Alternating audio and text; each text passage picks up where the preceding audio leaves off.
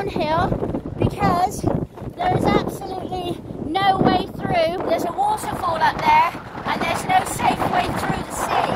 I was told that I could walk along the beach, but it's definitely not safe, and I am going back to downhill and find out if there's a road I can walk or get a ride through this section or a bus or something. But look in front of me, it's not raining as much now, thank God, but I've literally just walked almost 2 miles, probably 2 miles, maybe less, all the way that way, and it's disheartening because now I've got to walk back.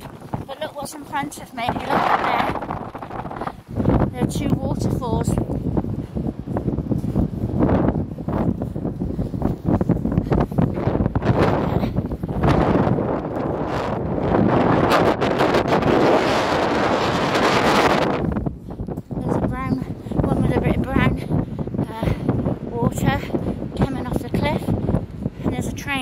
So you know the train coming.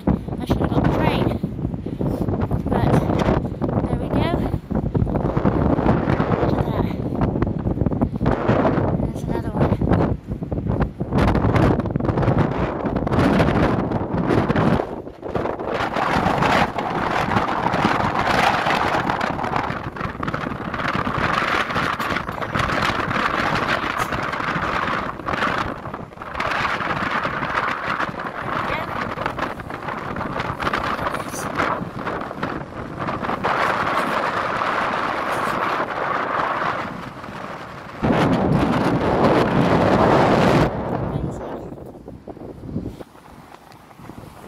So I might be getting a train around this section, just a couple miles up.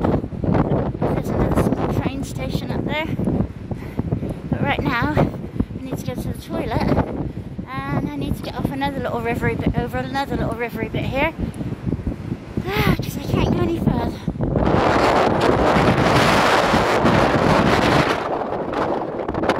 Amazing.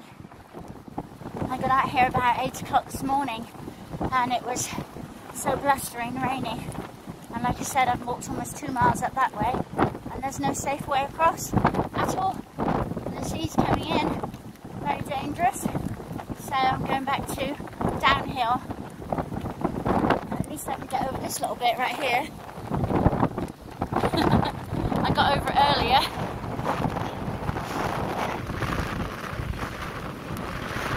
So that's what's happening down there, but it's happening in a bigger fashion, not as big as here. So here you can safely get across, but down there you can't at all. So I've got to go down here to the lower part, get across.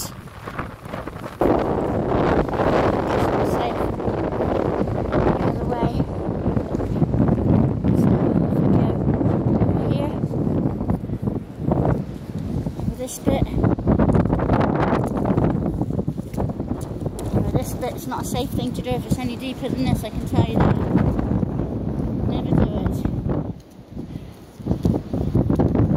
Right, I have to put my foot in that one, and up we go. I'm going back to uphill. Right guys,